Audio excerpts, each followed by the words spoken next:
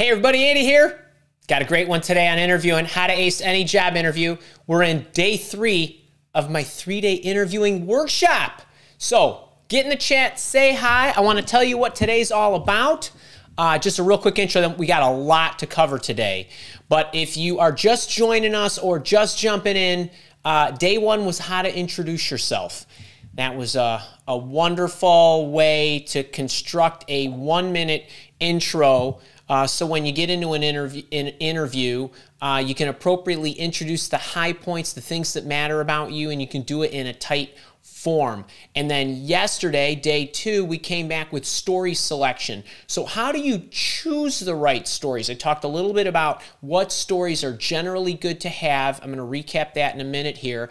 And then also how to decide what kind of criteria to use. Is it better to go with something that's more relevant or something that's more recent? I walked through a bunch of criteria, half a dozen or 7 points there as well. If you missed those, check them out. But even if you haven't seen them, it's okay. You're going to get a whole lot out of today. It's not like you actually have to watch all these in order, although it's nice. But today's going to be, today's in a number of sections, so to speak.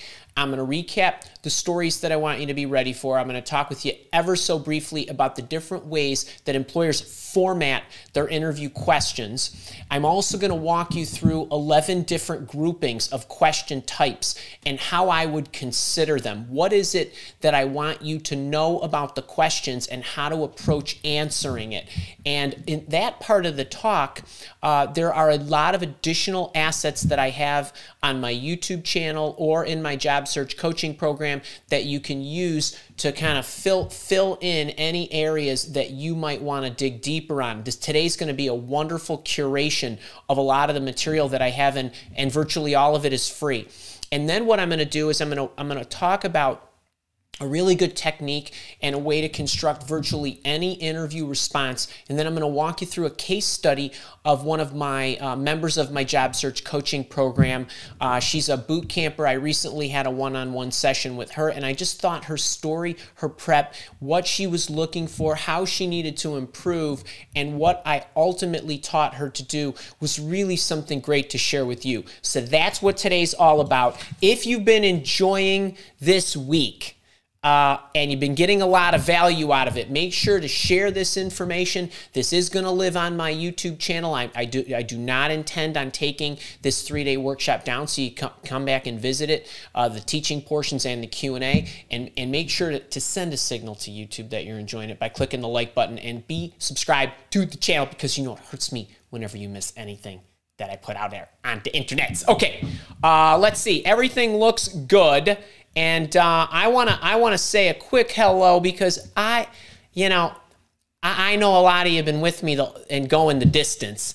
And have you noticed who's number 1 on the call sheet here? Which is Mom is the first in the chat. Thanks, Mom. Love you. Great to see you. And I just I miss you terribly. I hope you're doing well.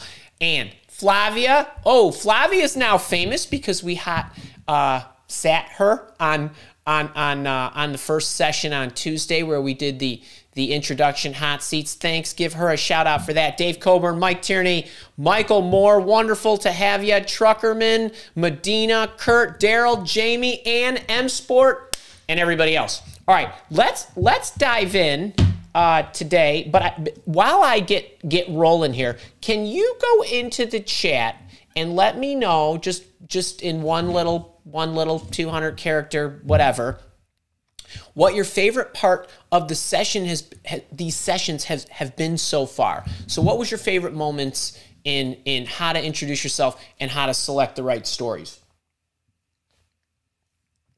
And then speaking of stories, I want to just recap very quickly. As a hirer, as an executive recruiter, as any hiring official, recruiter, whoever it is that you're speaking with at an organization, it's my opinion, based on loads of data, loads of experience, loads of interviews, placing more than 600 people at over 200 companies, not to mention coaching tens of thousands of you individually, that these are the 6 magical stories that you should have in the tank when you walk into any interview. So yes, there are questions like, tell me about yourself and why do you want to work here and all that. Those are all great. But when it comes to storytelling, make sure you can talk about your passion, your problem solving, the way that you provide value, what is your unique value, how you develop people, you don't need to be a manager to do that, how you serve people, how you serve customers or people, how you've handled a mistake. Now, I have a video out there about the 6 best stories to tell in a job interview. I break this down. I talk about each one. So that's the first order of business. So I just want to make sure for completeness of this talk that you recognize that those are out there.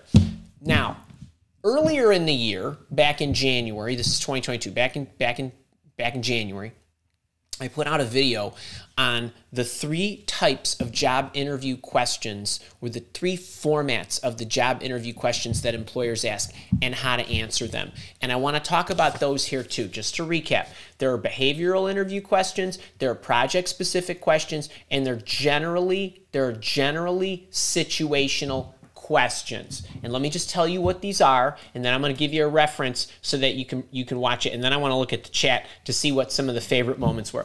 Behavioral interviewing questions are generally questions about your past. The employer is trying to, as the name connotates, evaluate a behavior, because they think that past behaviors are predictors of future behaviors. I don't think anything could be further from the truth, but that's what they think. Those are the types of questions that they ask. And so it's things like, please tell me about a time when you organized something. Please tell me about a time when you disagreed with somebody. And they're looking for your behavior. So that's what a behavior question is. It's about the past. A project-specific question, this is kind of my nomenclature for it, but basically when an employer says to you, hey, Dan, I see this project on your resume. Can you walk me through how you did that? And now you're going to tell them exactly what the steps are that you took in order to implement that. They're picking something you did. It could be a task. It could be a project. It could be an initiative. It could be something that you had to go through in order to attain something, whatever it is, but they choose it. It's from your past, and they're asking you to tell them about it. That's a project-specific question. And then there's a situational question. This is a question about the future. This is a question like, hey, we've got this customer. She's been a real problem. How would you handle her? Hey, we want you to come in and build out the marketing team. How would you do that? They're basically presenting an example of a future situation. We have this problem in our environment. We've been struggling with it. What would you do?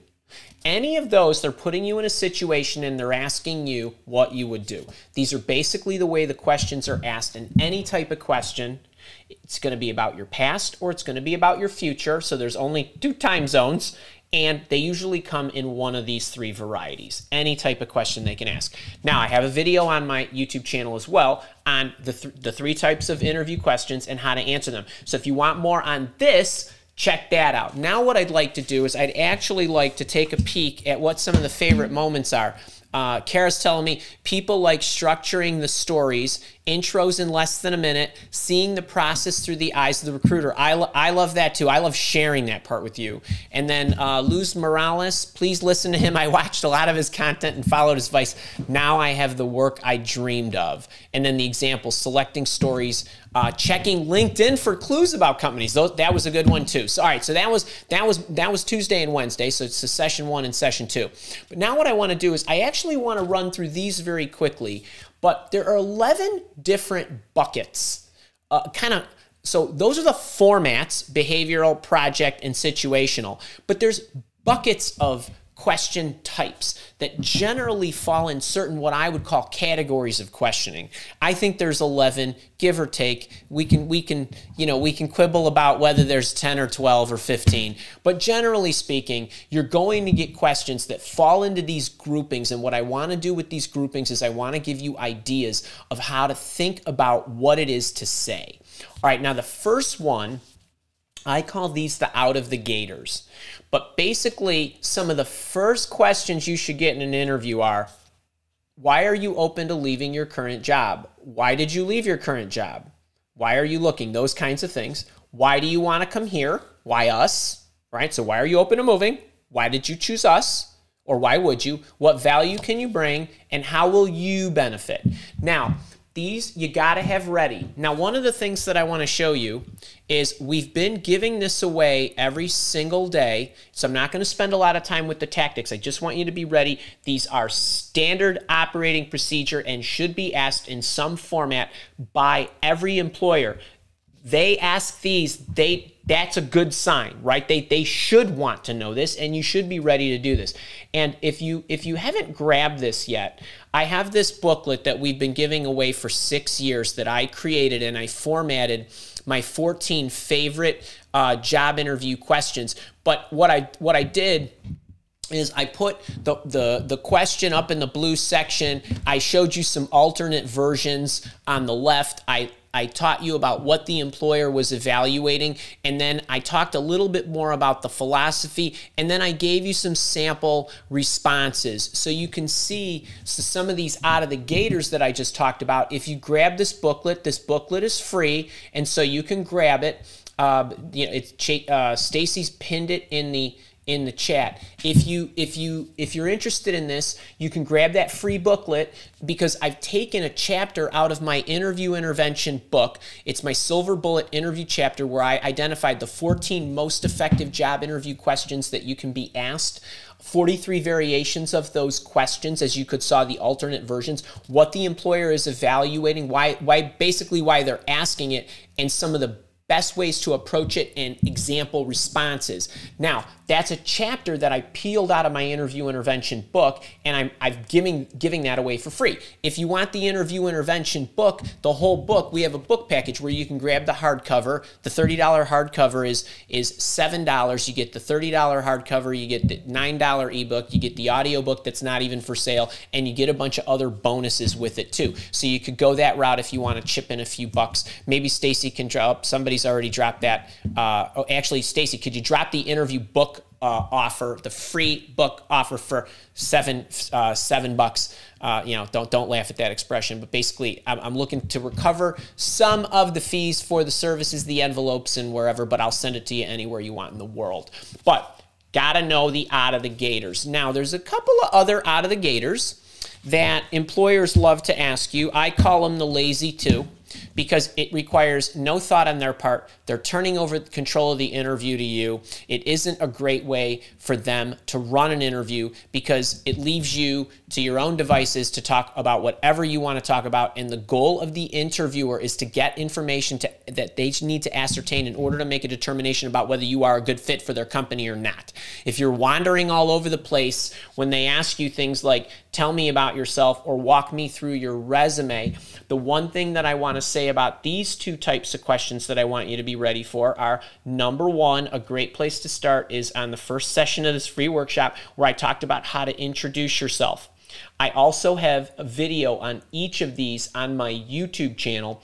Tell me about yourself, the best response for that, and walk me through your resume, the best response for that. You can go watch those if you'd like, but the one point I want to make about this is when you are walking them through you want to make sure you are emphasizing their gaps and their problems and how you would solve them. The fact that you have solved them, the fact that you can solve them, the fact that you love solving them, the fact that you wake up, you go to sleep at night thinking about their problems, you wake up thinking about those problems all day long, you solve those problems.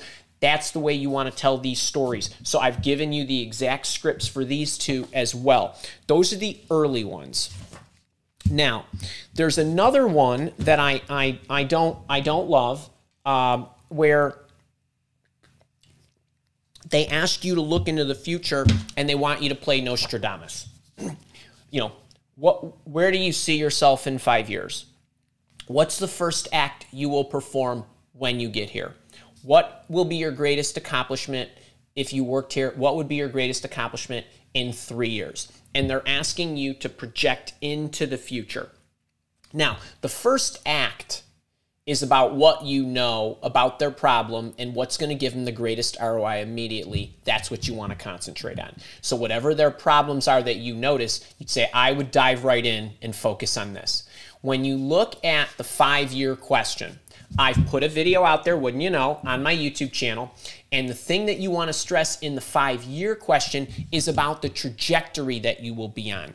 Most people fall victim to this question because the question is designed with the where word in it. Where do you see yourself in 5 years? Which implies that they're looking for an answer as a spot and a moment in time. And what you naturally want to do is you tend to want to focus at a moment in time in the future about what you'll be called or what you'll be doing specifically. I expect that I would be a senior system engineer by then. I would expect, so that's not the way to go about it. Big mistake. What you want to talk about is think about the trajectory and who you want to be in 5 years. In 5 years, I would imagine I would be somebody who's focusing on building large this, supporting you in that, and talk about what it is you'll be doing in relation to who it is you will be at that time, not what you will be called or what function you'll have. Talk in general capacities. I've got a whole video out on my YouTube channel about this. I even lay it out. I lay out a script for you too. So there's the Nostradamus questions. I want you to go into the future. You got to be ready with those. Then you've often got the conflicts, right? How would you handle a disagreement with a coworker? Well, tell me about a time when you satisfied a difficult teammate, a difficult customer, a demanding boss, or whatever. And in these situations, the inclination is for you to immediately start telling a story about how you influenced somebody to see your way. That's not what I want you to do. The first thing you want to stress here in these situations is you want to talk about your philosophy, and your philosophy is I'm open-minded. So whenever I have a disagreement with somebody, I'm ultimately wondering, maybe they're seeing something that I don't. Maybe they know something I don't. The only way for me to grow as an individual would be to listen to the views of others, learn from them, and then see what their viewpoint is and try to evaluate it from their vantage point. And then, so be open-minded. Then I would listen to what they had to say. Then my first inclination will be, why does it have to be either or? Is there a way as teammates we could make it better? Generally, when you disagree with a teammate, it's usually about an approach that you want to use to solve a goal. That happens in 90% of the cases, and that's where most disagreements occur. It's just like accidents that happen within 1 mile of the house. Most disagreements at work happen to be with coworkers about the approach that you want to take. So whenever that happens, I always look for, is there an and option instead of an or option? So there was this time when. So you want to make sure, especially when it's a negative question like this, that you're giving them your philosophy about what a well-adjusted human being you are. Okay? So the conflicts ones, that's number 4. And then number 5 is general, vague, random organization questions. Tell me about a time when you organized something. Tell me about a time when you brought order out of chaos. I hate these questions. They're silly. But no matter what you respond to, if you have to pull an example out of the sky, first order of business is you want to try to organize and show them you brought order from chaos to a problem that is related to what they do. But no matter who you are, no matter what level you are, if you get a question like this, and even if you don't get a question like this, so the junior people are going to get vague questions that say, tell me about a time you organized something. The senior people aren't going to get a question like that. They're going to get a question like, how are you going to build the sales team? How are you going to piece together the marketing team? That's still an organization question. So you want to make sure that you're talking in sequences and you're laying out certain pillars that go along with organizing something. What are they? So, for example, maybe you're a college student and I haven't organized anything, right? I do my school assignments. Or I'm a junior, I'm 25 years old, I'm a junior engineer, and I'm constantly organizing it, but I don't really think about it and reverse engineer it in a manner that I'm going to answer a question that way. Well, you always want to start with, oh, well, I organized this problem, I organized this issue, just like I would organize any issue. The first part of organization is inventorying what needs to be organized, number 1. Second thing is, in order to organize it, you need to assemble or prioritize it. Right, okay, that's conceptually what you would do. In order to prioritize it, you need what? Prioritization criteria. what takes precedent? What's more important? So I figure out what the criteria is. Then based on what I'm going to inventory, based on what the criteria is, then I go into organization mode. I place it where it goes. I sequence it where it goes. I troubleshoot it the way it should be or whatever. And then I actually lay it out, right? I blueprint it, and then what? And then I do it. There it is. Organization. That's what you do, those 4 steps, right? I have a playbook, a la yesterday's lesson, for organizing anything, right? So that's ultimately what you want to say. So whatever example it is that you give, if you give them the pillars, you'll be okay. All right, that's number 5. Number 6, negative Nellies. Anything you would not do? Tell me about a weakness. Blah, blah, blah, blah, blah. Okay. Anything I wouldn't do with the, if they, you actually get this question, your automatic response is, I would not do anything illegal. Okay, that's the answer to that one. Anything else that's negative, you always want to do it by omission. Well, I wouldn't want to work for a company that didn't do this kind of thing, all right? So every time you get pinned into a corner and they ask you something negative, never make them errors of commission. You want them to be errors of omission. I have yet to do that. This is something it's a weakness because I've yet to get enough experience in implementing this. Get the idea. Omissions first. And I want to carry the omissions concept through a number of these. What would you miss about your current company, job, so on and so forth? What you don't want to do is you don't want to pick anything that they could be missing themselves, meaning your future employer. So you always want to pick the one-of-a-kinds. What's a one-of-a-kind? People. I'm going to miss the people, right? Because my people over there are not going to be working over there. No one takes offense to that, right? I might miss my customers that I've been spending a lot of time servicing. They're really great people. They invite me to the family parties, those kind of things. You want to miss the one-of-a-kinds where you run zero risk that employer has a gap. Because if you're going to miss something that employer cannot satiate, that's really bad. You're going to lose points. Okay, one-of-a-kinds. And then number 8, any regrets. Okay, I did this a while ago. Regrets. I love We're the Millers. And I love that joke about, don't you have any regrets? And the guy's got regrets tattooed across his chest. And he's got regrets spelled with an A. And he says not even one letter. So I always think about when I think about regrets. It's take-backs, do-overs. Is there anything you wish you did not do? Again, the big O, omission. So you do not regret. Actually, this is a life lesson here. You do not regret anything you've done in your life. You're going to regret things you didn't do. I wish I would have. I wish I would have contacted you sooner. That's my regret, right? I wish I would have. Get comfortable with that. So if you have any regrets, you want to make it a regret of omission, something you did not do that you wish you would have done, you wish you would have done sooner, you wish you would have taken a chance, you wish you would have done something you did not do. And now you know you're going to do it, kind of thing. All right, so those are the regrets, number 8. Number 9, the deal breakers. Any reason you would not take this job. Omissions again. I would not take this job if I felt that the company was not obsessed with customer service. I would not take this job if I didn't feel like the team was committed to, right, making this a world-class organization or getting to be the #1 leader in the market or whatever. It's omissions. Any reason you wouldn't take the job.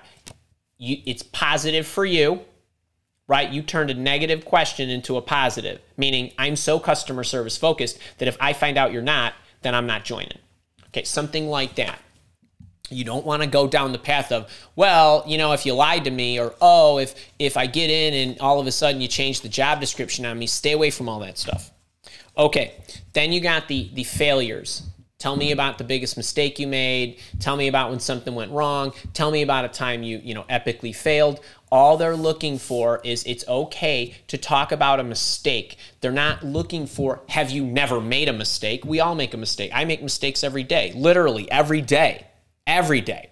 And so they're just looking for, do you have a good attitude? Do you have a good outlook? And what are you going to look forward to that something new has come out of the mistake? So you want the mistake to be valuable, and there's a lesson in it. So there was this time when, so anytime I'm a fan of failure, right? I know that failure is a sign that I gave it a go. If I made a mistake or something went wrong, then I'm going to learn from it. I think that's great. The only way to actually get better, as cliche as it sounds, you got to get out of your comfort zone. When you do that, or when you try new things, you're going to break stuff. Okay, so when I approach things that way, I always remember life happens for me, not to me. I would rather be aggressive. I would rather take chances. I would rather try new things. And when they don't work out, we look at what went wrong, we fix it, we learn from it, and so on. So all you're doing is you want to make sure you have a great attitude in the way in which you tell us. I do have videos on this one too on the YouTube channel. And then what I called, not Nearly's Sophie choice, but things like, would you rather work for yourself or in a team, or or do you prefer, would you prioritize your customer over your teammates, or something like that? Whenever you get into these situations, turn their or question into an and question. First thing I would do is I would look for, is there a way that I can satisfy both? That's my first inclination. I don't believe that I automatically have to give up one or the other. Yes, I understand that there's limited times in the day, but so whenever you're given an or situation, first inclination is I want to turn it into an and, not an or. All right, so when you think about these 11 groupings, you want to make sure that you were thinking of them in those terms. And then from a how to tell the story standpoint, I want to talk about that now. I want to give you a simple tip. I've been hitting this one pretty hard over the past several weeks. When you think about whether it's a, and I talked earlier about these three types of questions, right? The behavioral, the project specific, and the situational. Regardless, I have formulas for each of those. There's a similar backbone to all three of them that you would use. But one simple way that I want you to consider this is, I drew this little, actually the boot campers saw this yesterday, but I want you to think about your storytelling like a car, okay? And by the way, it did, yes, only take me one take to get the flag done. What's the context, what's the approach, and what's the result that actually happened? And the context up here, a lot of people, when we role play in my one-on-one sessions, their inclination is to just start the story and then just start, first this, then that, then that, then that. But I don't really have an understanding of how important this project was, why you were called, what you were trying to accomplish, what damage would have occurred had you not attained your goal. And so what I want you to do is every single time that you get asked a question, I want you to take just a few seconds to lay the groundwork for why this was so important. That's goal number one. And then goal number two is I want you to foreshadow what the results are that you attained. So what do I mean by that? Let me give you an example. So Andy, I see you are a project manager and you implemented this customer relationship system that took you and your team 8 months to implement. Can you walk me through that project, right? You get questions like that. And a lot of people would say, okay, well, the first thing I did was this. When the first thing that I want you to say is, oh, that's a great question. The reason this was such a critical project is because we were addressing the CRM system because our customer service was so horrible that we were losing customers because they couldn't get through to the call center. And when they got through the call center reps couldn't figure out what information they needed. They couldn't get it quickly. So our hold times were up, our response times were slow, and we weren't able to keep customers on, also to upsell them on other things and services that we offer. We were losing 8 out of 10 customers every 3 months. It was a huge problem.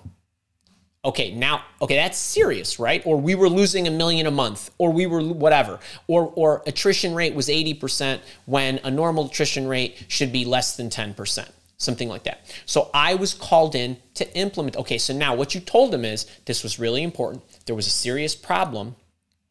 They called you because you're awesome, and you already told them. Basically, they're going to assume that you put a system in that fixed that. I already know what the results are going to be. Everything, the call times went down, the information was more accessible, and so on.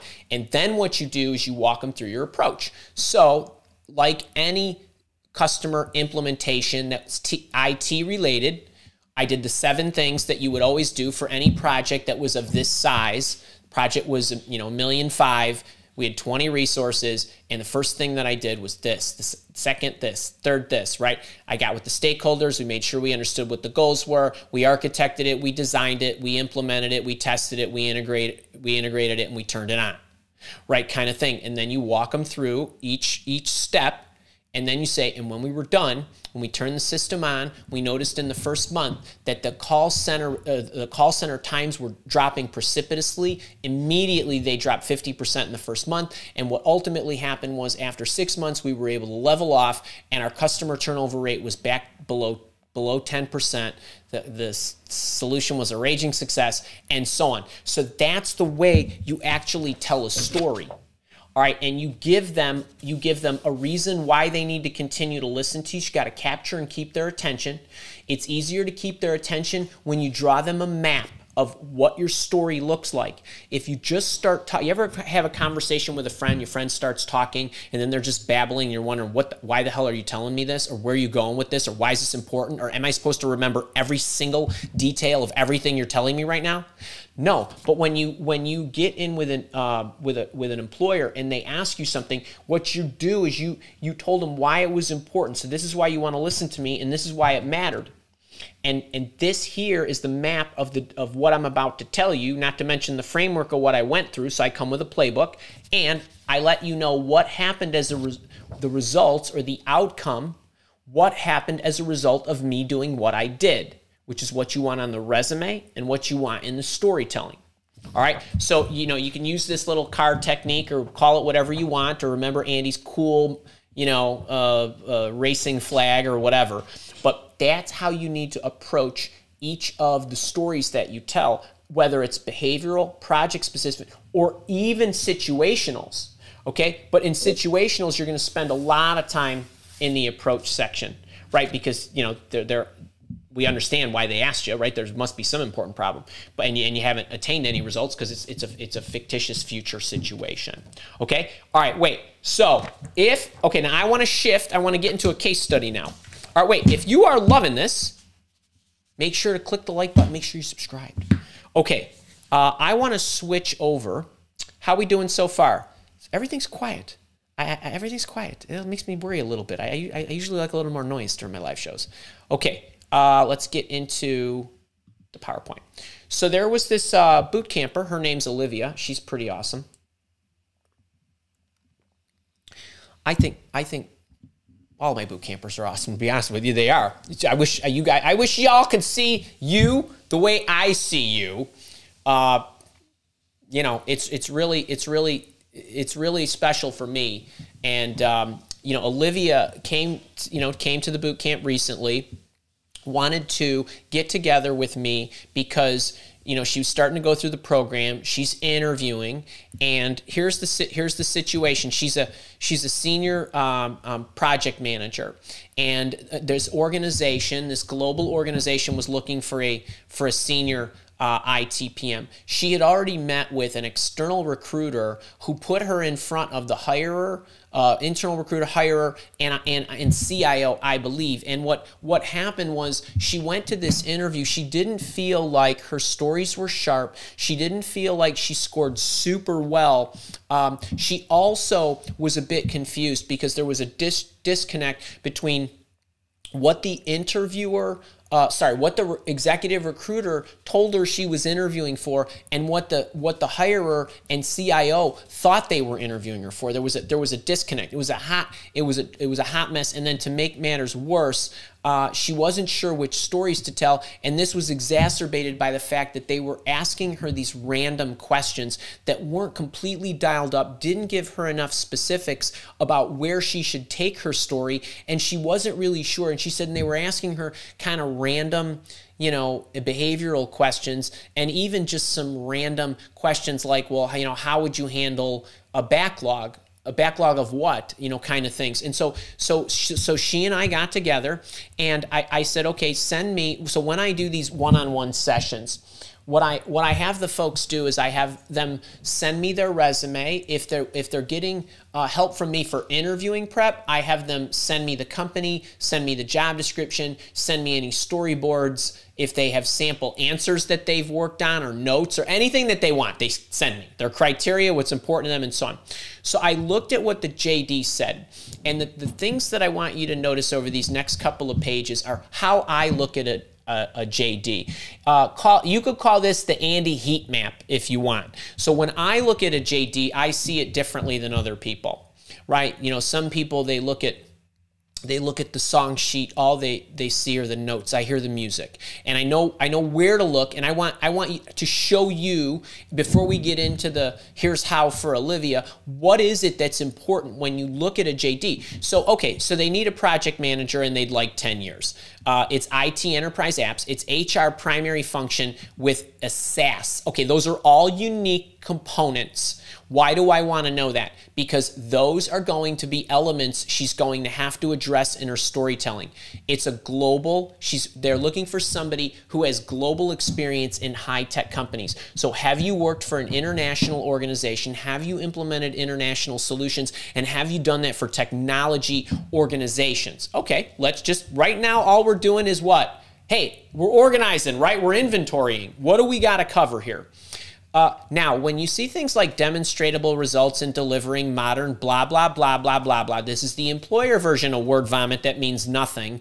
But I noticed they put the word adoption in there, which means it's very important to them that if they're implementing an IT solution, that they want people to use it. I mean, they could have just said user adoption. That's all I would need to know in a JD. Again, demonstrable experience leading. Customization. Okay, so you're going to need to be able to customize the solution, and you're going to need to be able to integrate it. Okay, so far so good. Nothing out of the ordinary. Knowledge of IT compliance. Okay, that's a component I need knowledge, working knowledge of. Data security, cybersecurity, privacy, and Chinese. They called out Chinese because the headquarters is in China. Now, that's a preferred but not required. But that the organization would love to have that. They cannot require that because what? That's discrimination, right? And then bachelor's degree, which I glossed over. Project managed overseas HCM, human capital management. Okay, so now here's what you're going to be doing. All right. Agile, standardized, agile, waterfall. That's what that's code for. That's what we want you to be able to do. That's the approach we want you to take. SaaS adoption, right? I get it. Global rollout, fine. Same thing, right? It's international across different regions within the world. Analytics and metrics. So I need to know that you come with strong monitoring ability to make sure that the project is on time, on budget. You know what earned versus burned is. You know how to track it, adjust, and so on. So you have to have dashboarding skills. You have to know what to look for and how to make adjustments. All right, great. And continuous improvement. All right, so once you get it up and running, you need to be able to monitor it, right? Okay, so now let's strip it all out. What does it look like? Give me 10. Give me 10 as a PM. HR, HCM functions, cool. High-tech companies, have you worked for? Have you been global? Do you understand new implementations of HCM solutions from scratch? This is what they were doing. All right, so they were implementing a solution from nothing. Ground floor stuff. SaaS adoption, adoptions code for change management. What are the methods you've used? Continuous improvement, have you done maintenance? Okay, well, she had 9 years of total work experience. Total. So not all of that was PMing, but let's be generous and give her 7. All right, so I'm a little light. I understand human capital management because I do that at my current technology company, but I've not implemented it. I just maintain the system. Okay, so that's not great, but it's not terrible because you got working knowledge of the functions. High-tech companies, I would call them close enough. Global, not hugely large, but she is Asian. And she understands the culture. And I wasn't even sure, she might even probably speak the language. She has done new implementations, but not HCM like they wanted. There were some other things that were loosely connected. SaaS adoption, so she understands how to help implement it and get it, ingrained with the user base, but not on a large scale. Her methodology was very, very good, and she had continuous improvement because she currently was maintaining her company's HCM system, so that like little maintenance, bugs, little fixes, and those kind of things. So we had some gaps here. Now, there were years of experience gap, there was the size of project gap, there was the impact level. Now, I want y'all to stare at that for a second. I said to her, this job should be a layup for you. Because on paper, I would take that list all day long. Because she's got the elements of what I need. Now it comes down to what? Storytelling. Right? Paperwork is there. That's why she's sitting in front of them. That's why even though she didn't do well, they invited her back for another round. Right? So when you look at, Andy, am I close enough? Should I submit? Hey, Andy, I thought I was right there, but I didn't get the job. Your storytelling fell apart. If anybody has this background against that job description, the way she has it, that job should be yours. You should be counting the new payday, right? Except that let's not be flip about it, right? You got to go through the interviews and you got to score well. You got to connect with them. You got to make sure that your stories are in alignment with their problems, right? So we still got some work here to do, even though I think Olivia is a star. All right, so she said, Andy, I want you to help me address the gaps. I need some help with the storytelling. I'd like to tighten my responses because I want to make sure I stay on track. I don't want to fall prey to wandering into areas that are not really important. Maybe we can touch on the tell me about yourself. They asked me these random questions. I'm not sure, how to siphon it down to know exactly what they're looking for, and how do I handle these vague questions? All right, so I said, okay, this is how I want you to think about it, and this is where the ROI comes in. This is where I earn my money. You've got to determine what the most important skills are, what is actually truly required. So we went back. Now, I would say in this case that you need large-scale project management experience for IT solutions. If you have some knowledge of human capital solutions, that's good too. Global is important, especially because for somebody who's working in the US, when you start working globally, whether in Asia or anywhere, doesn't make any difference. The cultures are different. You need to understand what those cultural differences are, because that is going to permeate through the way in which you run the project, the way in which you interact with them, and all that good stuff. And every country's got different standards. It's important that you have that. So, in my opinion, she had all that. She did. She really did. She had to get her primary story in order. So, when I say primary story, if you are a marketer and you're going to digital marketing, you're going to go in and you're going to interview. If you are a project manager and you go in and you're going to interview. If you're a technologist and you're going to go in and interview, you can run an entire interview on one story. You need one bread and butter story that is analogous to what it is they do. Now you might say, well, Andy, hang on, I haven't done exactly what I'm going over there to do. Number one, that's the point. I want to learn. Yeah, it is. But you got to sell yourself into there first. And with your one story, they're going to notice that what you're telling them is just like what they need you to do. That's the big deal part. Except that she didn't have a super clean story. because she didn't have anything that looked exactly like what they were looking for. And then the offshoots are sub-stories. So we have to get them in order, and it's a lot less for you to remember. And then how do you harden up the soft questions? And if you have to harden up the soft questions, like when they say things to me like, well, how would you handle the backlog? You need to say, okay, I would handle the backlog based on what's in the backlog. So in the backlog could be, right, new enhancements, version 2, right, bug fixes, wish list stuff, and so on. And so here's how I would do that. Are you talking about, if you want to talk about a backlog, then we're going to talk maintenance. If you want to talk about future enhancements, we're going to talk about new rollouts. So basically she's going to harden it up so she knows where to go with the response, and she knows all the variations of what it could be, and you have to anticipate that because anybody who was experienced enough would know that. And so you immediately go back and you harden it up for them. So these are the things that we needed to work on with her. And then here's what she had. I said, now when I get into one-on-one interviews, one-on-one coaching sessions with people, I look at their job descriptions. This is for interview prep when I prep somebody. And I look at so I had an advanced look at what she sent me. I looked at it and I knew exactly what she needed. I didn't know what she had other than the resume I was looking at. So when she and I got together, I said to her, okay, what do you have related to human capital management, large project implementations, global, SaaS, right? I ticked it off for her. What's the story? She said, well, I maintain the HCM system now. Okay, that's not close enough. You maintain it, that's fine. That checks off the knowledge of the functions. She says, well, I implemented this I implemented this reference checking system that we needed to put in place because we had no way to handle reference checking, manage reference checking, and all that good stuff. And I said, okay, how long was it? She says, 2 months. I said, okay, that's not long enough. What else do you have? She said, well, I did this almost year long, I think it was, security project where we had some issues with hundreds of users that were using the system, and this was a security-based approach.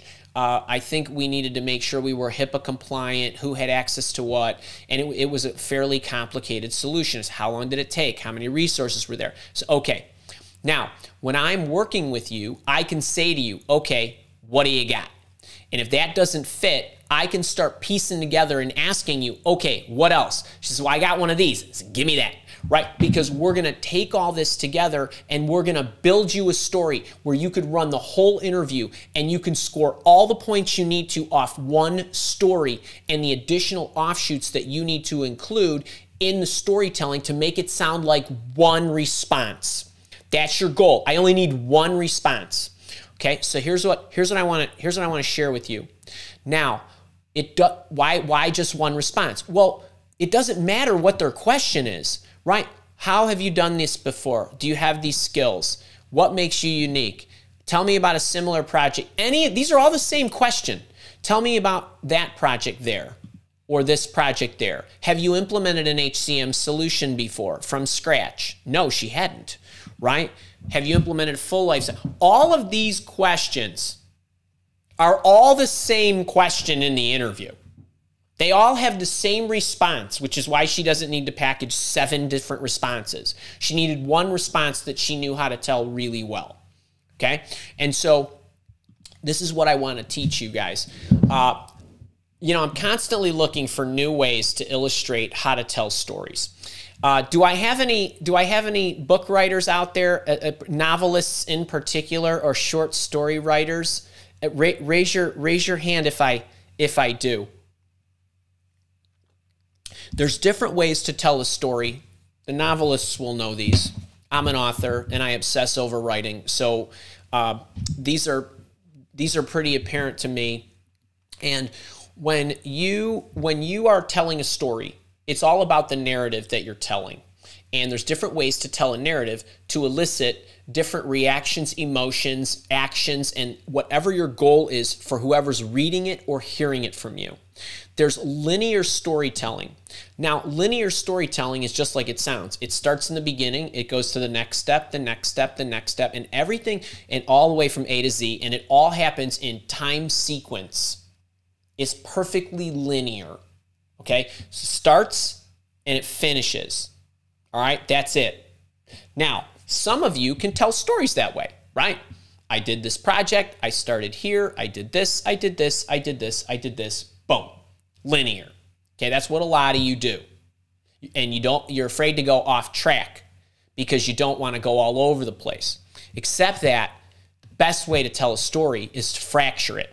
Now, nonlinear storytelling or nonlinear writing, you've probably seen it, watched it in movies, read it in novels, but a nonlinear story is a story that jumps time or has insertions from other places or has flashbacks, which are different, but other ways where you're using information to illustrate your point. So you've seen a movie, right, where you see the movie going and then what happens? Oh, 17 years earlier, they're flashing back to what was happening to the character or in the story or whatever it is. Sometimes it jumps forward, sometimes it jumps back, sometimes it jumps out.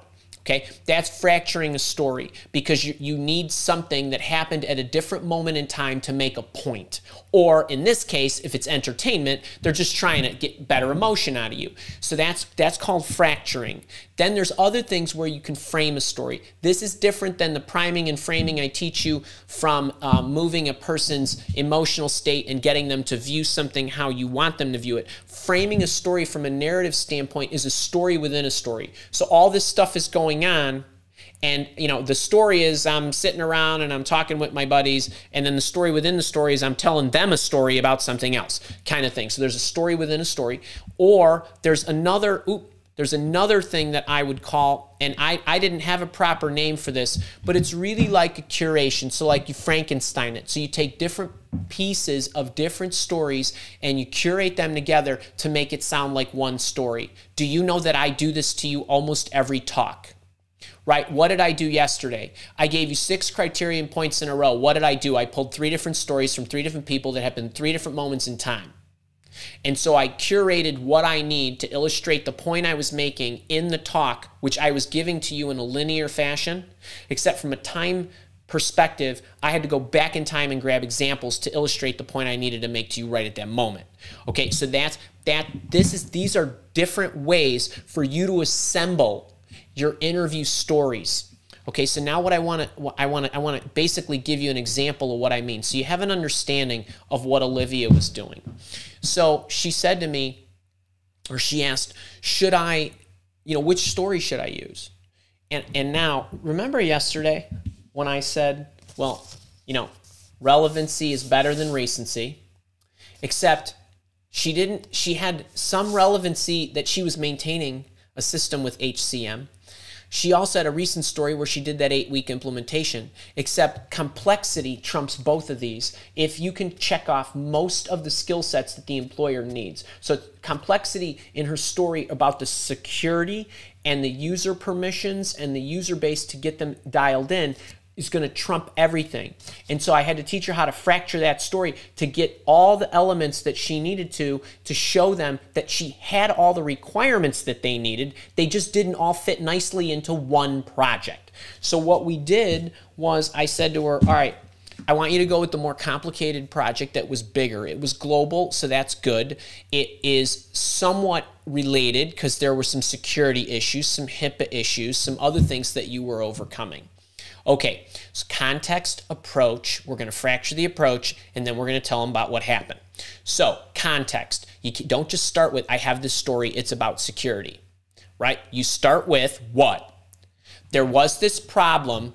We were out of compliance with HIPAA laws. We had all of these users. We didn't have the proper security settings. We didn't have the proper user roles. We had people with access to places. We were violating these laws. We had all kinds of problems. Right. Okay, that's the context. There's a real problem here. Okay, so this needs to be implemented. So I was put in charge. Now, when I was put in charge, a significant portion of this project was thinking about what the roles were going to be, how to assemble it. We had to match it with the laws and all this other stuff. Great. except that that's not exactly what you're going to do when you implement this HCM, this more of an operational system. So that's okay. So you give them the context, you tell them what you did, you give them the whole year and all the stages. So she did that.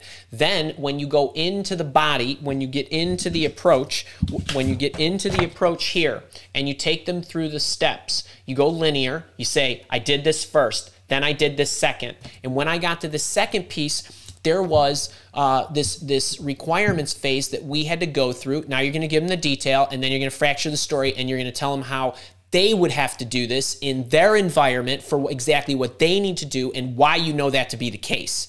So here's what I did.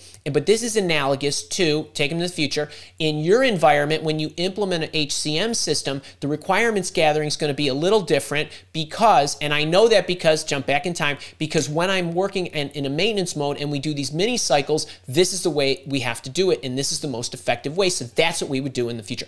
That's how you fracture a story. Okay, then you keep going. So just so you understand, that's what you would have to look forward to if I was to run this project. I took them into the future, I brought them back to the present in the story.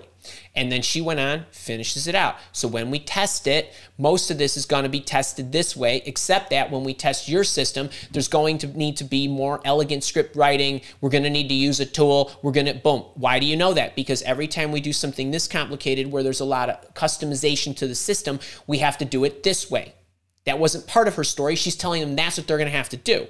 Well, all of a sudden, this sounds like somebody who has a methodology and is pulling all the pieces. You know, there was this time where I encountered this problem. I didn't encounter this. You'll encounter this problem. I didn't encounter this problem. But back in 1999, this happened.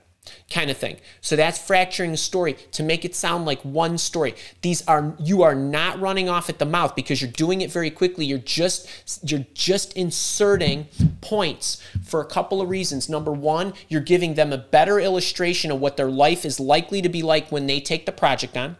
You're giving them assurances that you know what to anticipate and how you would handle it. You're validating it with where in your life I Frankensteined it. I just pulled a piece, I pulled the arm over from that, and I attached it right there, and I built it, and it all sounds cohesive because what's the goal of your story? To show them that you know what you're doing and the value you're going to contribute and why you're qualified to do it. Right? So that's how she had to piece it together. Who's tracking with me? I know this sounds complicated, but when you think about it, there's steps to this, right? What is it that they want? What is it that I have? What's my most analogous story? How do I fill in the gaps inside the story I want to tell them or am likely to tell them? And how do I build it and make it one? And that's how you do that. And you think about it, and it's just 3 steps. And most of where you would fracture the story is in the approach. Well, I did this first, I did this second, I did this third. And then just take what you need and drop it into where it is because you need to push them into their environment, right? So you're not using the whole stop after the story's done and then do you have an exam? No, she knows what their problem is. She knows why they're interviewing her. She knows the system that she's going to need to implement. Well, we got that straight, right? She knows the system that they're going to need to implement. So I hope that helps you understand. So when you're looking at this linear, so like interview intervention, that's linear except what? When I fracture it, when I tell you stories. When I do things like there was this guy, his name was Michael, boom, 2007. There was this guy, his name was Andy, and in 2003, if somebody would have told him he's going to be a recruiter in 2004, he would have laughed you out of the room, right? Kind of thing. That's a fracture. Now, it's way better if you're telling entertaining stories, but you can use those techniques. I'm telling you, it's okay to pull things in from other stories when they are contextually important. And you need them to sell yourself, and you're doing this for illustrative purposes. The goal for you is not to tell a story from A to Z. The goal for you is to get a job. The fastest way to do that is to make sure that they can see you have all the skills that you need. Okay? So, who's tracking with me? Linear, nonlinear, fractured, Frankenstein. If you hear any other career coach talking like this, you know they copied it from me. I have to keep making names and stuff up so that I can make sure that I'm out in front of everybody and that you guys are getting it first and best. Okay, Okay, I promised myself I was getting this done within an hour. It's 11:58, so I'm just stopping right now. You're done on this, okay? So you got the goods here. If you enjoyed that, click the thumbs up. If you're watching this on the recording, I hope you enjoyed it. Kind of a mini little webinar, well, mini for Andy, but an hour-long webinar on how to think through, how to answer any kind of interview question. I gave you references to a whole bunch of other assets that are free, or you can join in my job search coaching program, my premium program, if you'd like. If you're watching this on the recording, I'll see you next week. If you're here with me now, we're going to go to the chat. I want to take a sip of tea, and I want to give you a few minutes on my boot camp. And I know I talked about it a little yesterday. Okay. Who liked that? Who liked that last piece? Because I'm trying to think of different ways. Now, it's easy when I'm with you. It's just you and me, and I can say, let's get rid of that. Give me what else you got. Right? I can't do that in a video I create and just say boom, boom, boom, boom, boom. But when I'm with you, so I'm not going to be with you all, right? So when you're by yourself, what do I have? What's like inventory it? What do I got? What can I leverage? What problems are they going to have? Well, I didn't have that exactly in that. But can I make a reference to that? You got this. All right. Let's see. It's noon. I'm gonna just spend a quick 5 minutes, tell you about the boot camp, and then we're gonna go into Q&A. At 1 o'clock today, so 1 o'clock, so we've got an hour. I'm going to be getting together again with members of my job search coaching program. If you would like to join us, it's my premium signature program. Now, yesterday, if you were with me, I gave you some slides and I just talked about the different areas of the job search and how the program would work for you and all that good stuff. Today, I just want to show you where to check out the page, and my illustrious team, who is totally on their game, has already posted the coaching program link. And let me just very quickly show you where you can find more information on this. Here we go. So this is the coaching page. You've got 4 days. This promotion lasts, and it's the last promotion we will be offering this kind of discount to. So for members of the program who are already in it, you all have what's called the interactive package, unless you are also already a VIP. But this interactive package is literally half off, the $500. It's a fantastic program. It's 5 years old, this program is. It's broken up into 5 modules, 5 base modules. There's a lot of additional assets. It's got the tools and templates. No matter what package you enroll in, it comes with lifetime access,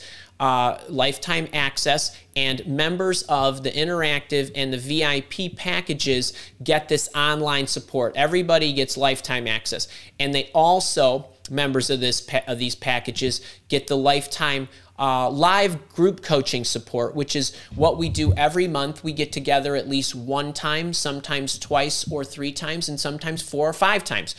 This month we're meeting 3 days in a row because Andy has jury duty and he wanted to make sure he got his June sessions in with his team of boot campers. As I mentioned yesterday, we talk about getting you in a ready position, finding the right job, finding the right career path, finding the right direction based on what drives you and what you need. Your requirements, we get this all in order, and your requirements are your best defense against making poor decisions. What is it that I need? How is it that I should evaluate it? What questions should I be asking an employer? And how can I triangulate whether this is a good employer for me? Then there's marketing. So that's resume writing, cover letters, LinkedIn profile, personal branding. I've added some other things in here. I probably ought to update the page a little bit. The job searching. So how do you actually job search? So how do I bring myself to market? applying for jobs is not job searching. I don't want you to apply for jobs. That's shoving your resume into the applicant trashing system. It's not a great way to find your job. Yes, some of you will find your job that way. Some of you will be required to put it into those employers' systems. But that's not really the most effective way to get people to open up and give you interviews. So I teach you all of that. Everything you want to know about interviewing. So you got a taste of some of my tactics this week. I wrote a book on interviewing. I'm not going to say a whole lot more about that. I think you get it. And negotiation isn't just about a one-time conversation. What is it that you need to do every step of the way to make sure that you get paid the maximum amount when it is time to get that offer, which you will do because you're going to do all the other 4 things. So what is it? Now, you can look inside. There's a See Inside program. There's all these nice testimonials from all these wonderful people. There's a whole bunch of other things. I got some questions yesterday about career changing. Take comfort in knowing there are all people of all ages, new graduates to people in their 70s. There's quite a few people in their 70s, in fact, that are in the program and that are getting jobs. And then what we do is we have this live group coaching for the interactive package and VIP members, of which everybody who joins right now will be. We had one yesterday, or 2 days ago, yesterday, and today we have another one. These are the packages. So this is $697 for the self-study. This is what the price is going to be Monday, and you won't get online support, and you won't get the live group coaching. This is $997. This expires on Monday as well. This package here will be $1,000 on Monday, but it's basically an outline of everything you get. You get some other point solutions in addition to all the other things. And then the VIP package comes with a complete marketing review, not to mention a number of other things. You do get a one-on-one coaching session. It's pretty awesome. I do offer resume reviews. I do offer trade-ups. So somebody asked me about this yesterday. If you've already bought something from me that's job search related, that's a training program like the interview intervention course or the resume writing workshop or the job search mini camp, the mini programs, or the job search challenge, I sell those separately because sometimes people don't want to pay the $500 or $1,000. Those are less expensive. If you've paid for anything, I will give you full dollar for dollar credit towards your $497. So that's a pretty great deal. And then I do have a refund. You can use it for a full 30 days. If you trade it back, we keep a few bucks for the credit card transactions that we don't keep. There's a whole video out there on questions. If you have any, I'm happy to answer them. I answered some of these yesterday. I don't want to take up any more time. There are loads of videos. There's some reels there. There's me in a black and white picture. I don't know why I settled on black and white. We have a whole page of testimonials, which I showed you, not to mention all the emails that you're getting with snippets of people inside the community and other groups that have sent me and the entire Mile Walk Academy community, you know, their victory dances. But it's a really great program. I encourage you to check out this page. I like to say you'll find your job search doppelganger there. There's a lot of testimonials. There's people from all walks of life in zillions of different countries with different kind of goals. I need to close my business up and I want to be a full-time employer. I want to move countries. I've been at my company for 30 years and I'm job searching for the first time. We have people that are unemployed. You have people that are changing careers. So check it out. There's some great lessons too. I've got a number of these 20-minute videos that you can check out. Those are lesson-based. They talk about what they did. So it's really a lot of fun. There's Jamie. I love her. She's probably 75 now, but just fantastic stories that warm my heart. I cannot wait to add your face to this page, but you gotta play to win. All right. Well, check that out. If you got any questions, I'm happy to answer them. I think you get the idea. You either want in and you believe in it, or you don't. And either way, I love you. It doesn't make any difference to me, but it's there if you want. And it's the last time it's going to be out at this price. So any boot campers that are here that want to share their experience with me, I would love to see it and love for you to share it, because it's one thing for me to tell everybody how wonderful the program is, which we've poured our hearts and souls into giving it to you and making it the best thing on the planet. I gotta believe it's the best thing I've ever seen as far as job search coaching stuff. I hope you agree. Okay, let's see. Some story comments. I want to read. I love to Amy Willoughby. I love to tell my story that will answer a ton of their questions quickly and give them a great sense of my work. I love it.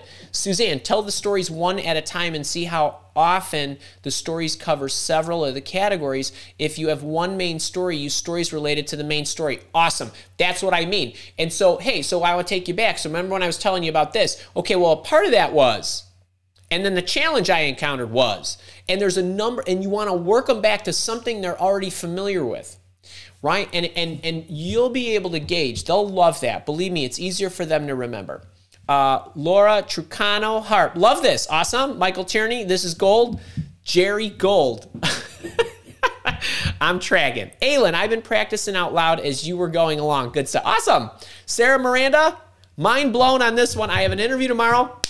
Go get them, baby. Make me proud. Be that marketer I know you can be. Flavia, love the Frankenstein. And Hawkins bag tracking. Once you have the blueprint, you can do it. Totally. You remember, folks, when I'm talking about this, don't overcomplicate it. Make yourself a story, and what can I use to fill in to illustrate my knowledge or what they would need to know or how they could envision me working there, or what value I can contribute by showing them that I would foresee and anticipate that this would be done this way in your environment. That's ultimately what you want to do, right? That's just like taking them into the future. You take them in the future, bring them back. Love it. Okay. Elian, VDB. Hi, Andy. In the wake of tech layoffs and rescinded offers, is it appropriate to ask about project layoffs in an interview? Yes. Final answer. I would ask, say, hey, look, obviously I'm interested in joining an organization that, is thriving. I'd love to understand, kind of what you feel the future holds, how you've positioned yourself to thrive. What measures have you taken? What measures have you taken? Everybody better damn well write this one down or loop me back. What measures have you taken to ensure you will thrive during these crazy times? That's a specific question, right? What measures? What have I done? Well, I'm making sure that we're putting a calendar together that we're very consistent. We're going to be present. We're going to make sure that we have a variety of options for people so that, depending on what happens, we'll make sure that we're more available if people are getting so what changes these are changes I need to make so that I'm here for you all. Well, if you're going to join my team, you're going to know that Mile Walk's not going anywhere, right? Kind of thing. And when you are in an interview, you ask it forward first. Have you had any situations in the past that you multi-prongs? What measures did you take? Okay. Have you had any situations in the past that you looked for? I read an article in the Wall Street Journal that said you just let go or whatever. How'd that happen? What'd you learn? What measures you put in place so that doesn't happen in the future? Right. And then how did you handle that? Meaning, what mechanically did you do to let people go? Kind of thing. Not only is it appropriate, it's a must right now. You need to be asking that. Actually, Stacy, can you make a note for me? Let's do a whole session on questions that everybody needs to be asking right now, because those are different, right? These are questions that I want you asking now, and I think these are important questions. But there's every time you're asking a question, you're asking two things: is this a good company, and is this a good company for me? Right? And now, is this a good company is taking on a new complexion as far as your questions are concerned. So I'll get you I'll do a whole shebanger on that. That's a great question. M Sport. If you're the type to give long-winded answers, especially if the situation is complex, how would you suggest tightening up your responses to be more succinct? Where's my card? Okay, you'll love this. How about this for a tip inside of a tip? You see this thing right here? If you do this, meaning if you give them the approach the way I described, you will not become verbose. So follow me here. The reason you become verbose is what? There's multiple reasons y'all become verbose. Do we know what they are? Your train of thought isn't locked in. Okay? You started talking and you didn't have the outline of what you were going to say, right? Could you imagine if I was going to come here and just start talking and I didn't have that outline, right, that I gave you? First, we're going to do this, then we're going to do this, then I'm going to give you 11 of these, then I'm going to give you a technique, then we're going to talk about Olivia. There you go, right? I did not miss one thing I was supposed to tell you, and I did not spend 1 minute longer talking, and that was an hour talk. You need that for 3 minutes. So I ran this project just like I would run any other project. It has 7 things in it. This, and this. You already gave me the outline. You got the outline in your head. You said it out loud. Step 1, here's what we did. Step 2, here's what we did. Now, you will stay in your outline if you have the outline, it's prepared, and you know the highlights that you need to mention.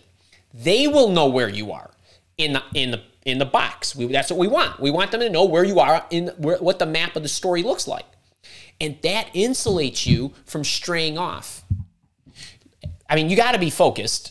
But if you prepped and you know what the outline looks like, so a lot of times when I talk with y'all, if I don't have note cards, I just know there's these 6 things that I need to tell them in this order. That's it. That's what the whole interview is for you. Try that. Medina T.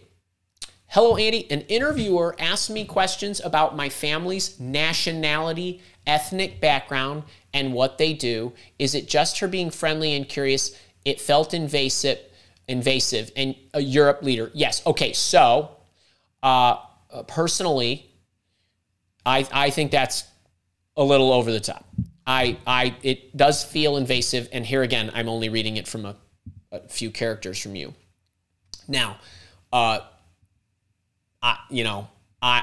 don't know all the European culture and what's etiquette and what's appropriate, and if that's normal. It doesn't sound normal to me, but that's a little weird.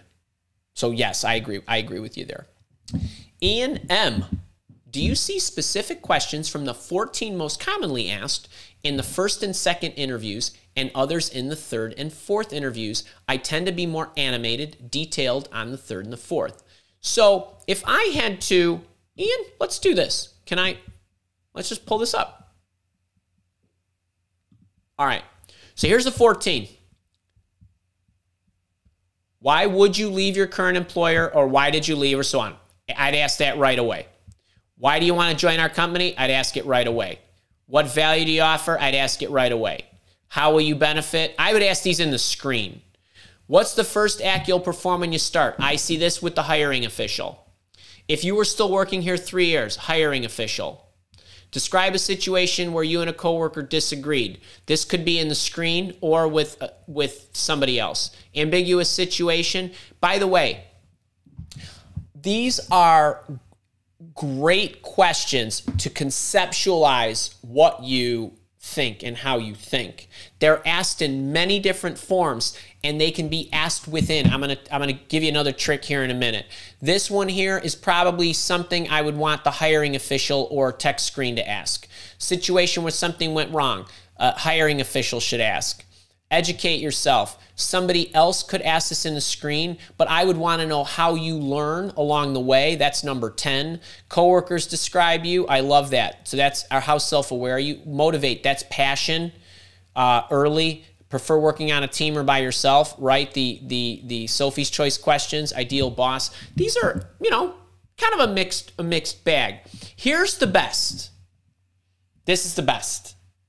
Best interviewer.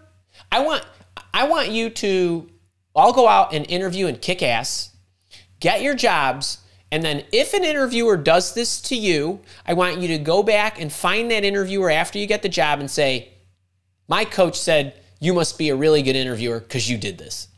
Okay, now I wrote those questions inside Interview Intervention because I believe that if you take that suite and the variations and you actually understood how you would respond to those, you'll be golden.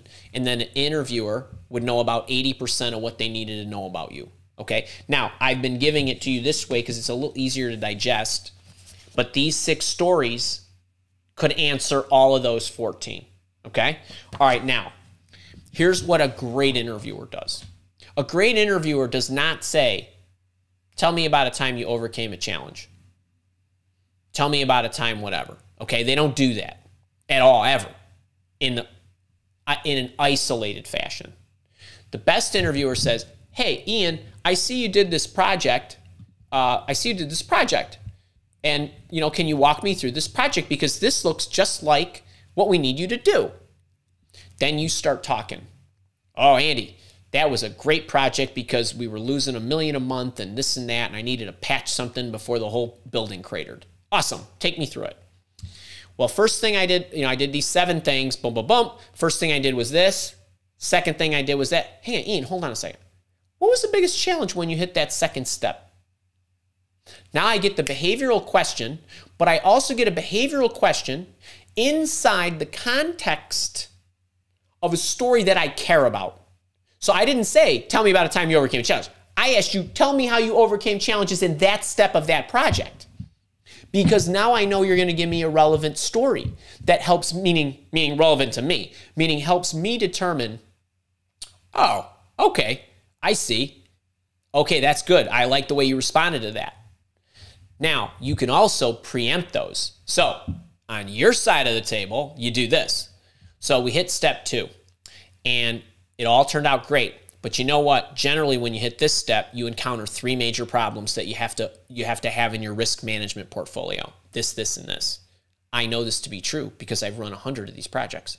And so what we do is we try to preempt them, but it turns out we encountered one of these risks. That's a challenge. That's a risk. You also said I know how to risk manage, and so on. So you insert the problem yourself and fix it while you're going. Because you do that, you're going to get points. If they know that there's going to be a problem, if they're giving you a situational story or whatever, and you're walking through the scenarios or you're telling them about a story you did, especially if you're in a situational story where you're talking about a future scenario and you're giving them your approach, if you get to the spot, and remember, you haven't done this project yet, they asked you what would you do, you said, here's how I would approach it. If you say, well, when you get to this stage, before you go from 2 to 3, you need to make sure you do all these things, because if you don't, you're going to have a whole bunch of problems.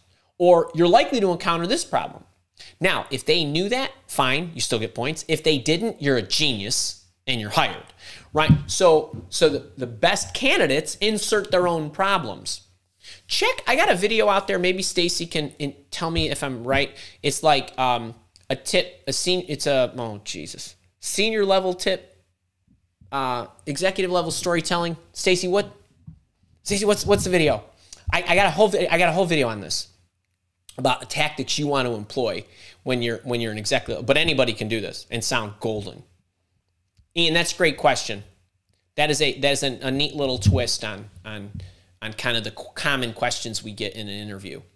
Ann Ernst, job search program is the bomb for watching during a treadmill workout. I love that I could take you through your workouts, Ann. Engaging information for all the stages of your career search and beyond. Well worth the dollars. I love it. And that is so nice of you. Can you guys indulge me? Man, I've worked so hard on getting this thing as fun as possible. So let's see. That's Ann. And then Saeed, Bootcamper, great program. Problem is me. I've been jumping around the course depending on where I was on my career-seeking journey. Just buy it and follow the program from start to finish. Can I say, Saeed, that on this one, this is a big deal. People who are interviewing, they jump in the program and they want to go to the interview module. It's no, you got to go to module 1. You screw module 1 up, module 4 and interviewing, you're gonna not do well. And so when you look at the whole blueprint, you're going to have such a better and more commanding understanding. Michael Tierney, get it now before the cost doubles. Won't regret it. And you become part of an amazing supportive community of job searching peers. Oh, I love this. Hang on. So you will be surprised how, wait, let me see if I can cover my whole face with these boot campers.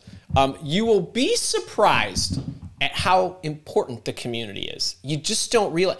Job searching is lonely. It's lonely. Okay, I did enough of that. I don't want to be obnoxious. You guys get the point, but it's not. Thank you to my boot campers and all my boot campers who are commenting. Job searching is lonely. You don't need to go this alone. How much time are you wasting trying to do this on your own? I can expedite that. But also, I have an Ironman coach. I probably don't need her at this point, except training for an Ironman is lonely. It's really lonely with my schedule. And I like that somebody is on the other end of this thing in the system, sending me cute emojis and crazy texts and other things that just let me know I got this, right? It's the same thing with job searching. And so it's nice to have that community. Sorry, let's get back to some of your questions here. Gray 7, what to expect in an initial phone screen? Gray, in an initial phone screen, great question. And it is a great question because, and every phone screen is a little different, but if you go back to like what Ian was asking about, are there questions that you would get earlier in the process as opposed to later in the process? In the early phone screen, I want to say two things. You got to be able to answer, right? Why are you leaving? Why us? What value you bring, right? They're going to check some boxes. Do you have this? Do you have that? You know, some of that, right? And they're going to go down that path. They're going to try to assess culture, that kind of stuff. And then there's a video I have out there on, I don't know if it's 6 or 8 great questions for you to ask in your interview screen or recruitment screen that you want to make sure that you're asking. And so that's how I would think through that. Stacy came through with can we give Stacy a shout out and Kara too for all the craziness crazy stuff I make them do. It's my favorite senior level job interview tip is the part about storytelling and then insertions of the problems and how to do that. You'll smoke the interview. You do that. That's the video that I was trying to remember. And then let's see. Clint is a boot camper, changing careers and lacking direct experience. What should I prioritize, job searching or becoming more familiar with the position duties, making myself a more attractive candidate? Clint, two things. Number one, for you, head into the program and watch the 12 steps that you need to go through to become a career changer. I changed careers twice. I break it down, 12 steps, 4 stages. There's 4 stages to the process to do it correctly, and there's 12 steps. Now, a big part of making a career change is choosing the right career effectively, and there's a choice involved, and if you choose the right one, you'll then, kind of leap and the net will appear. It won't appear right away, but it will appear. You'll be able to figure out some of the other things that you need to do as long as you're moving in the right direction. And then I would also look at some of those videos in Module 1 to help you triangulate. Now, you asked a specific question here, so I'm going to answer it. If I was changing careers, I would be prioritizing the research step first. And so you know how I did the case study with Olivia and I showed you the job description? Before you're even looking at job descriptions from that vantage point, I would be thinking about, well, what is it that I want to do? What matches what I want? And I would be using, for you, Clint, the criteria questions matrix in the boot camp, and in the columns, instead of employers, I want you to have careers. Okay? So because you want to evaluate if those careers align to your requirements. So what am I talking about? You build out your list of requirements, and then what you're going to do is you're going to weight those criteria, those requirements, what's most important on a scale of 1 to 10. Then what you're going to do is, instead of looking at employers to see which employers satisfy your criteria the closest, you're going to be looking at which careers satisfy my criteria the closest. That's one of the early stages. In order to do that, you need to become educated on the positions themselves, meaning there's some researching that you're going to have to do. There's some skill sets. You literally can Google, not to oversimplify it. If I wanted to become a chef, right? You could Google what are the best traits of executive chefs? What are the best characteristics? What are the best skills? And start thinking about skill sets that you would need. Is that something you want to do? Do you have to do more of this or that? Do you not like that part of the job or whatever? Start looking at, you can look at JDs for researching purposes. Oh, it looks like they do this. I don't know if I'd like that. Hang on, I really like that. Hang on, that is 3 or 4 things I really like. I could live with that other thing. Right, like you're going through that because for you to go and start job searching, what do you need to know? What's my destination, or what's like sort of the neighborhood? Because then what do? You don't put your resume together first. You need to have that to job search. You have to figure out where you want to go, put your resume together that gets you on that route, that gets you there. That's the way I look at that. That's a great question. It really is. Adam Boots, this is helping my own career coaching delivery. Thanks, you're welcome. Especially, we're finding stories where we've solved the most similar problems than the employer. Yes, to use the STAR technique. Not really. I do have some videos, Adam, on my approach to answering behavioral interview questions. I have the video I referenced about, the 3 different formats, 3 different, you can't even barely see this, 3 types of interview questions and how to answer them. I also have a video on how to answer behavioral interview questions, and that will give you my technique. I don't like the STAR technique because I don't like the S in the STAR. I don't like that you start with a situation. I would rather you start with philosophy and a context. Kara's saying, Andy, there are many bootcamper testimonials in the chat. I love you people. I just love you people. I really do. Rachel, Dorothy, Ann Hawkins, Flavia. Oh, you guys are so nice. Thank you for whatever you were saying. You're making me blush. I'm sure. I really appreciate y'all. I really do. I give you my heart and soul. Stephen Kimbrell. Hey, Andy. You have helped me so much over the years. Is it ever appropriate to ask the panel about their company? Yes, 100%. And honestly, I don't know that I would want to. Wait, is it okay to ask about company turnover? Yes, hell yes. I don't know that I'd want to bring it up in a panel. You could ask that in the screen. I mean, you could ask that in the screen, and a recruiter better damn well know that number. M Sport, hey Andy, unrelated to interviewing, but I wanted your thoughts on remote job productivity. Let's say you're a FTBA, full-time business analyst, in the office 8 hours a day. Remotely, you could probably do the work in 6 hours. Well, you know what? Not this. I'm not saying this to be funny. What I have found, well, I don't have a statistic for this. It's observation. Most people in the office don't even work 6 hours, not even close. Farting around, on their phone, coffee breaks, long lunches, even when they're staring at their screen, alerts are popping up. They're getting interrupted, even with work stuff that isn't enabling them to do the work stuff. And so, it isn't a this or that. I think your productivity is a function of your production skills, and that's how I look at it.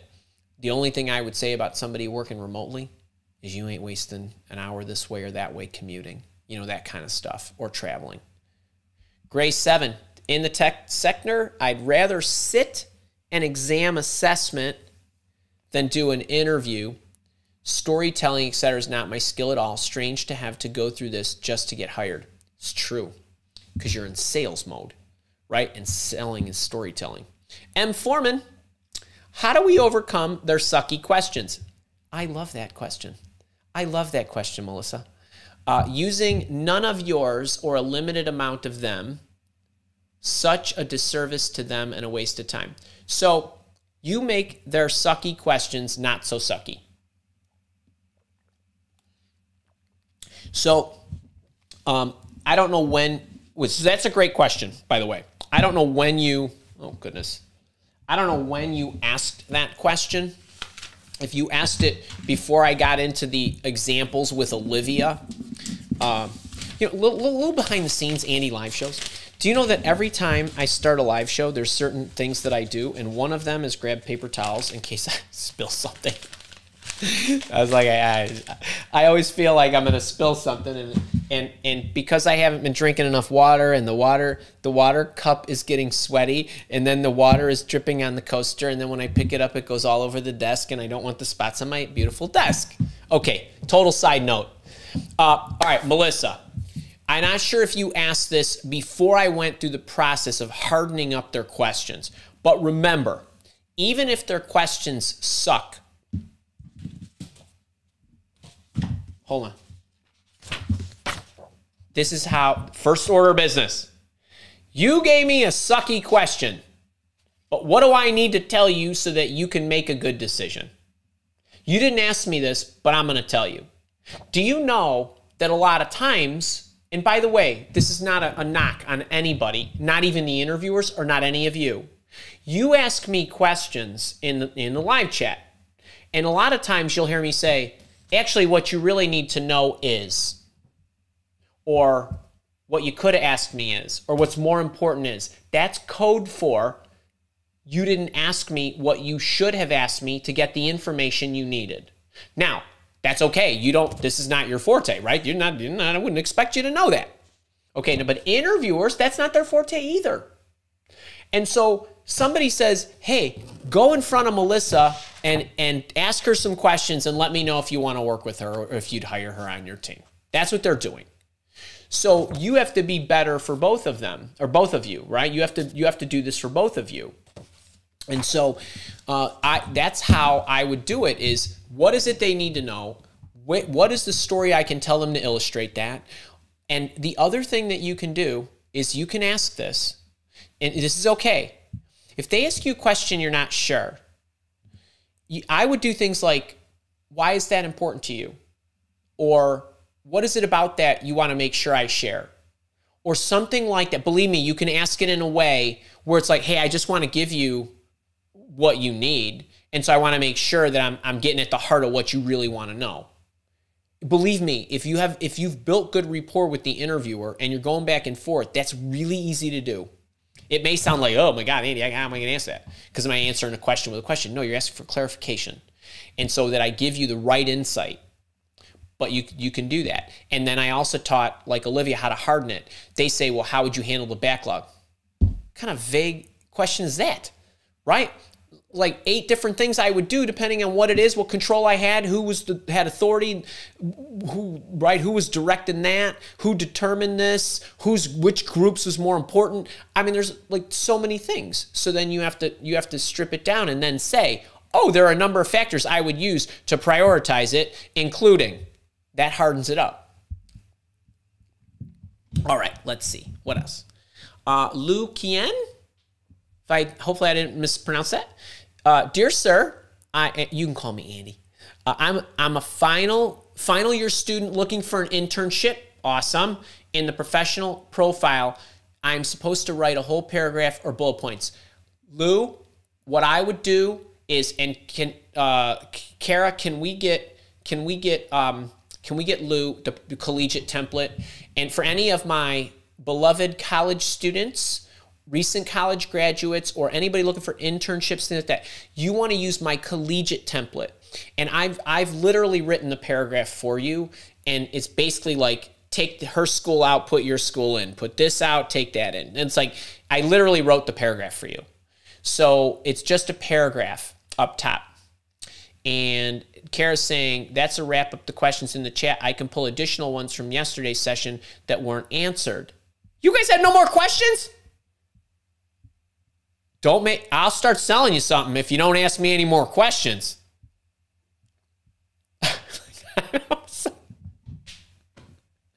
What's at the bottom? John Whitworth, totally agree with the point. Cynthia, what'd you say here? Andy's genuine and will help me. You got that right. He has a lot of experience and will really help answer your questions and go in the right direction. He's very professional. Trust me. I just love that and love you. Appreciate that. Andy plans everything. He optimizes organization in his life and his programs. That's true. That's true. All right, wait. ONV doing? I'm just going up the chat now. ONV doing. Here, let me see if I can get you. What was it? V? How do you manage? Oh, hang on. We got some questions here. ONV doing jurisdiction. Okay. Andy, I just got a job after implementing your how to get the job after being rejected. All this karma is going to catch up with you in this life or the damn right. You know what? Do you know what my book says today? Show up and teach your butt off. That's my whole goal for the day. That's it. You guys want to buy the program? That's a bonus. Okay? All right, now wait. ONV doing too. How do you manage the stress and awkwardness first 3 weeks in a new job? What if you're not very busy? So, ONV doing too. What I would say there is when you get into a new job, there are many activities for you and many goals, right? Because you're learning your new job, but you're also learning the building, you're learning the people.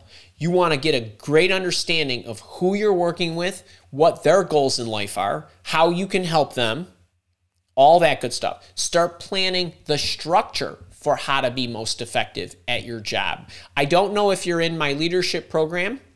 Actually, I take that back. Actually, I've included as a bonus in the, actually, Carol, let's make sure this is on the page. I don't know if I called this out. I have a whole session in the boot camp on the first, yeah, I did. There is your first 90 days on a new job. So if you are in either my job search coaching program, I gave you that as a bonus. There's a first 90 days session that goes into detail about the things that I'm saying.